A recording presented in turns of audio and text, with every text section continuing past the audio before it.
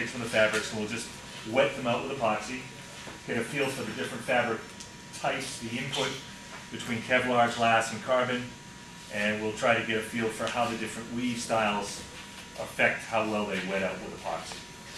And what we have is carbon uni, we've got some Kevlar woven and some glass woven, and some 1708 knitted glass, and some 1.5 ounce chop strand mat. So we'll do those, and then we'll wet out. And this example here is a stack of 4 plies of each of those products, and then we're going to put a peel ply, which is the blue material, on top of those. Just squeegee out the fabric and put the peel ply on top, and try to consolidate just by hand, no vacuum pressure, but just by hand. Consolidate the laminate, get all the air out, make a nice solid laminate of these fabrics. Part of the key to that is just to get a good wet kind of edge with the brush, ahead of the brush stroke there.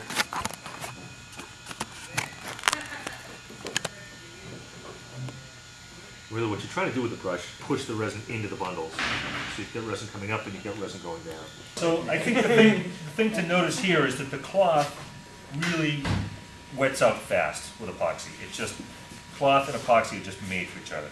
And you know, you can see that this epoxy is cold, it's thick, which is really not the best situation, but even so, it just wets out beautifully. You can also see that the cloth is really hard to keep in line. It's a cloth, so it doesn't, you know, it's not woven, it's not stitched, it's not mechanically attached together, it's just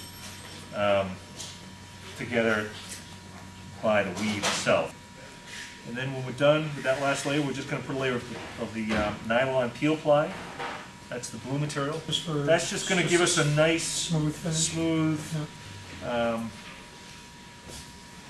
surface on the top.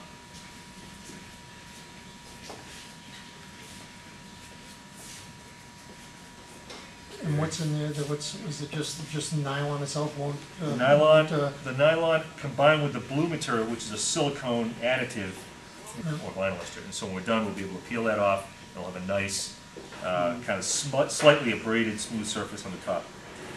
And whatever finish you have on the top of the peel ply, you will get to the top of the laminate. So it does, if you're concerned about that, it does benefit you to take some time just to squeegee out those little wrinkles. Well, will some of the ME blush go away? Yes. Yeah. There's a difference between wetting out glass and wetting out Kevlar. It's a lot more difficult to feel comfortable doing a good job, and you know. And that won't mechanically stand up when you get done, even with a peel ply. Yeah, it's a disaster.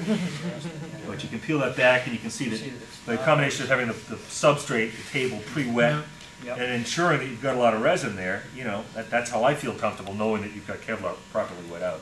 Obviously there's more resin than you need, but I'd rather be on the safe side than Kevlar. This is actually an infusion resin that we have in the shop. It's very, very thin, as you can see, but it's a vinyl ester blend, infusion resin. It's a very nice resin. Now what we could do maybe at the same time is just take the epoxy and do this exact same thing I'm doing with the mat. Just wet that out and do it side by side.